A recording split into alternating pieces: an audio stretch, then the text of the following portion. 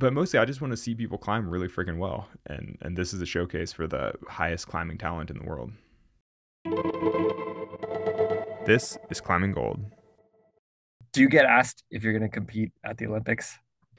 Yeah, a little bit. I mean, people are like, "Oh, you're going to the Olympics?" And I'm like, "No, no, I'm going to the Olympics to interview people about how good they are, and not to actually do the competition myself." Could you? I mean, is that even an option, do you think? Or how strong have those competitors gotten?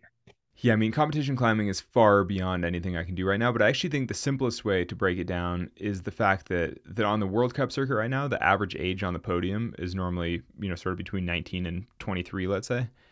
Depending on who wins on which days. And I'm turning 39 this summer, right after the Olympics. And you're just kind of like, like nobody asks a 39-year-old gymnast why they're not going to the Olympics. You're just like, it's just not done. Like gymnastics, the people winning are 16 to 24, basically. And competition climbing is skewing that direction as well. And on the men's side, there are a handful of competitors who are early 30s, but they're the best climbers in the world. And there's certainly nobody in their late 30s. That ship has sailed. Yeah, that ship sailed a long time ago. Yeah. How hard are they climbing in these competitions? Well, the bouldering grades, from what I've heard, I mean, I can't actually do any of these problems, so I don't really know. But what I've heard is that the boulders are actually not the hardest grades, technically. I mean, they're elite, of course. Like the average person can't climb any of these, but they're more tricky. But the routes, like for the route climbing competition for lead climbing, those routes are 14 plus. I mean, basically at a global standard because they're onsighting, they're doing a first try, and it's often 14 plus or maybe even 15 minus now for finals and things. So basically, they're very very hard. It's like they're things that even a good climber couldn't even necessarily interface with the holds. Like if I just went up and tried to climb the lead route, I'd be surprised if I made it past the second bolt. I'd be like, whoa, this is just totally outside my class. Like I probably wouldn't really be able to clip the draws because I wouldn't feel comfortable like holding the holds with one hand.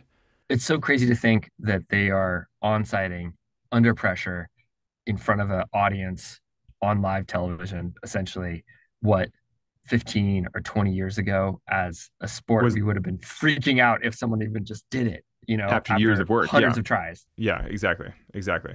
No, I mean the standard is much higher than it was, a decade or two ago. You you own some of the most important speed records in the world, namely the nose speed record on El Cap, which you did just under 2 hours, which is essentially the equivalent of like doing a sub 2 hour marathon. Could you maybe hang with the speed climbers?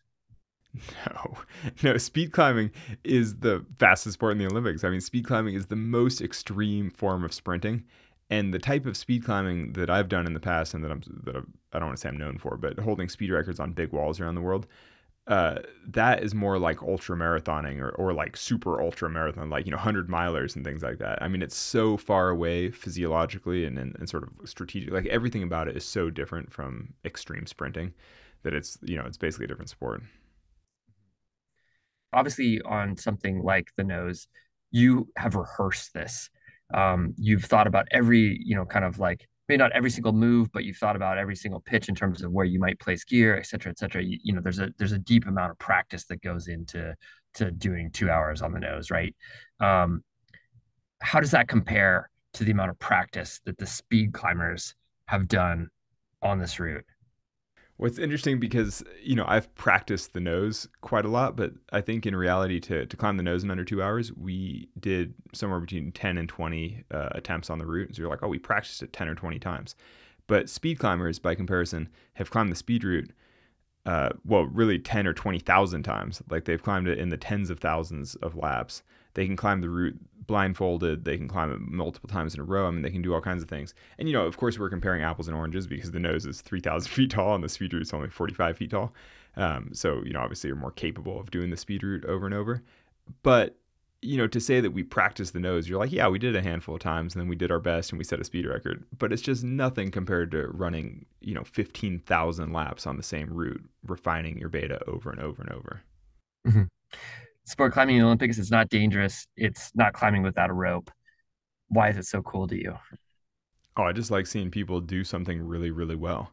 I mean, climbing doesn't have to have risk involved for it to be elite performance. And so climbing, and really you can only get to the most elite physical performance when you remove the risk, to some extent. Though that said, the bouldering at competitions is actually kind of scary, and I'm sure the pressure involved with climbing in front of the crowds and the people screaming at you and just having to perform on command. I'm sure it is actually quite scary to perform in competitions like this, and I think that all the competitors go through all the same mental tricks that climbers do outdoors to try to calm their nerves before a dangerous descent.